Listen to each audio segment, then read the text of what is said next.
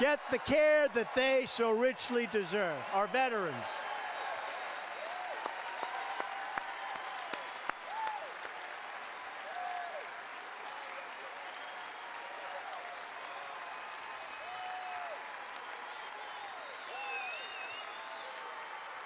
We've eliminated restrictions on the production of American energy. They wanted to take away our wealth.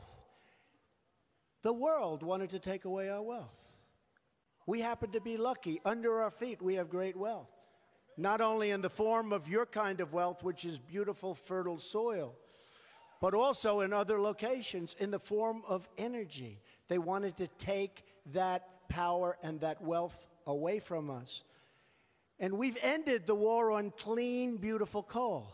And we're putting our miners back to work.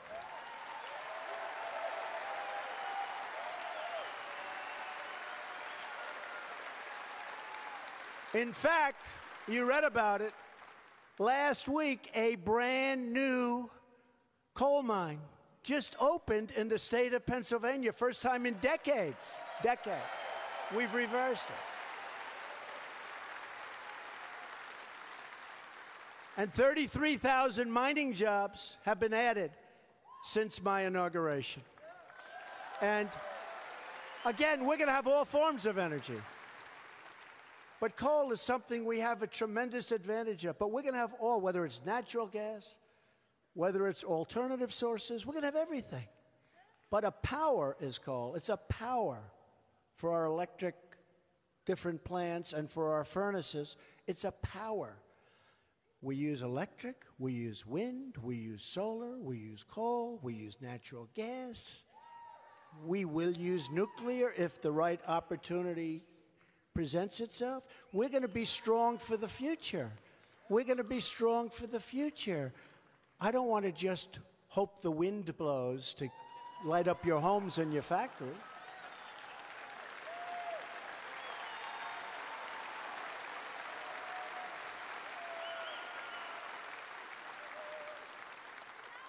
As the birds fall to the ground. But I like all of them, and that's what we need. And by the way, we're saving your ethanol industries in the state of Iowa, just like I promised I would do in my campaign. And believe me, they are under siege, folks. I don't know if you know it, but they are under siege. We've approved, first day, the Keystone XL pipeline and the Dakota Access pipeline. First day one.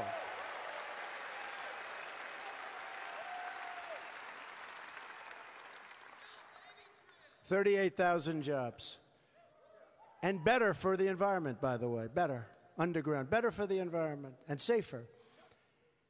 Can you imagine the executive for Keystone who a year and a half ago was told it's dead and they have billions invested. They bought half of the pipe. And somebody walks into his office, probably a consultant that charged him tens of millions of dollars. Sir, the pipeline was just approved. Now, you know what he's going to do. He said, I did a great job, sir. I'm entitled to millions of dollars in consulting fees. It was just Trump approving the pipeline. We approved it. We approved it. It's good for the country.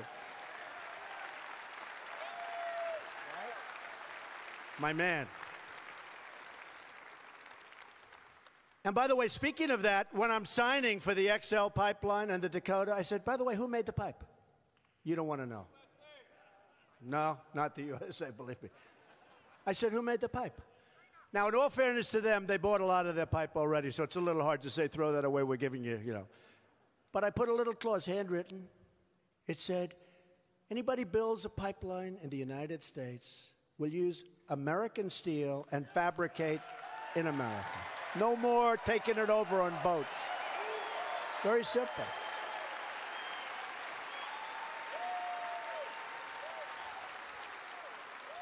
We've signed 39 pieces of legislation. That means going through Congress, folks, because, you know, they tell you, these guys, the fake news, they tell you it's fake news, fake.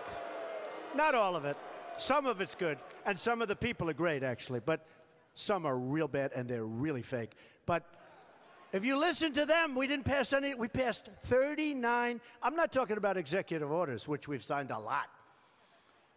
I mean, we have really signed a lot. And we've gotten rid of a lot of really bad pieces that were signed by President Obama, believe me. But if you listen to the fake news, they say, like, he didn't pass any legislation. Everything's executive. It's wrong. 39 pieces as of today. Some of them very important. Now, my biggest pieces are yet to come. Hopefully, taxes. Hopefully, health care.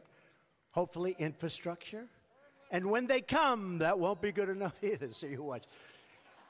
But we've also done a record number of resolutions to eliminate the job-killing regulations on our workers, our companies, and our farmers. They're gone. They're gone.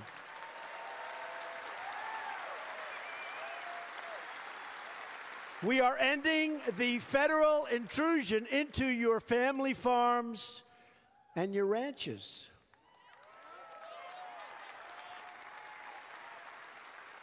And we're also working very, very hard to get rid of the death tax so that you can pass your farms onto your children and onto your grandchildren.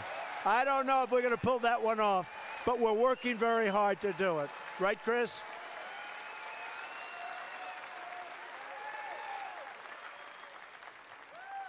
This way you can pass your motorcycle on, okay? Forget about the farm, right? That's not so bad either. I seen what you ride. Not so bad. But we're working on, I don't know if that one's going to get pulled off, but it should, because you should have a right. Why should you be double taxed? You should have a right to pass your farm onto your children and onto your grandchildren. You should have that right.